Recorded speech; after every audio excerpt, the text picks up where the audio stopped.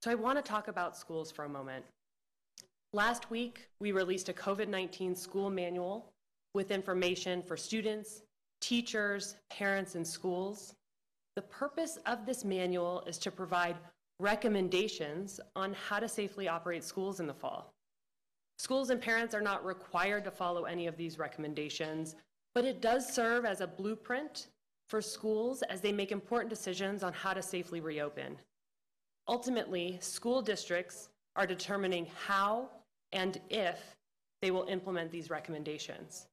And I encourage parents to reach out to their school districts and look at their district's plans as they're making their own personal decisions about their kids returning to school.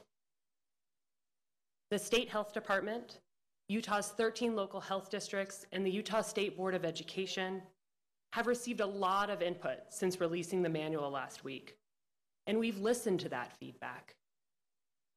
Today, we're making some changes to the manual that are still consistent with good public health practice. So with regards to modified quarantine, we are removing the recommendation that students and teachers be allowed to attend school while they're on quarantine. Instead, we recommend that students and teachers follow standard quarantine practices and procedures. This means that anytime somebody has close contact with a confirmed case of COVID-19, that means they've been within 6 feet for 15 minutes or more of a confirmed case, that person should spend their entire 14-day quarantine period at home, not attend school, and not participate in extracurricular activities. Everybody wants to make sure that teachers, parents, and students feel safe and are safe as they return to school. The prevention measures we all take, wearing face masks, practicing physical distancing, staying home when we're ill, and using good hand hygiene will help us open up schools safely and keep them open.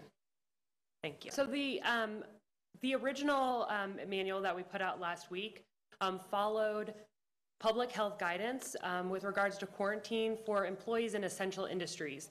And so we felt like it was responsible to allow students and teachers who were on quarantine but had no symptoms to attend school if they were able to wear a face covering and practice social distancing.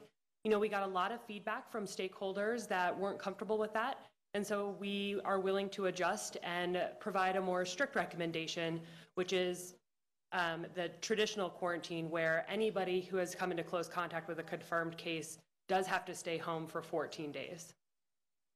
Okay, so do you guys feel like there is going to be issues come this fall with schools reopening and students being placed on quarantine?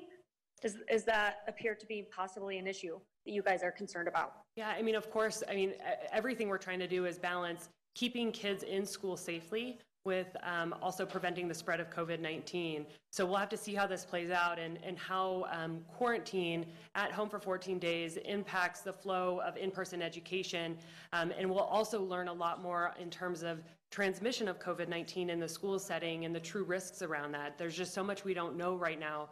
But again, this is an evolving process, and that manual is certainly a living document. So as we learn more and as we progress through the fall with schools, we will certainly watch it closely and see if we need to modify that.